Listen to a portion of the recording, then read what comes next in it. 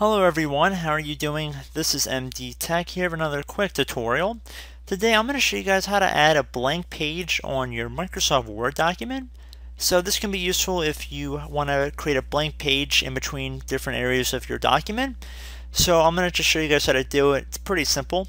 So I'm going to just go to the area that I want to create the page blank space for.